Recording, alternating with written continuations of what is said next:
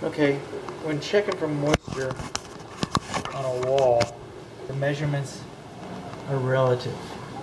So we're just going to go up here, and that's 0, 0, 3, 5%, 6%, 6% in this corner. It's as far as I can get. Okay, over here, 4% again. What's 45%? Is that? Okay. We got some moisture in this wall, evidently. I think it's 75%. Anybody would say it's wet. It doesn't feel wet.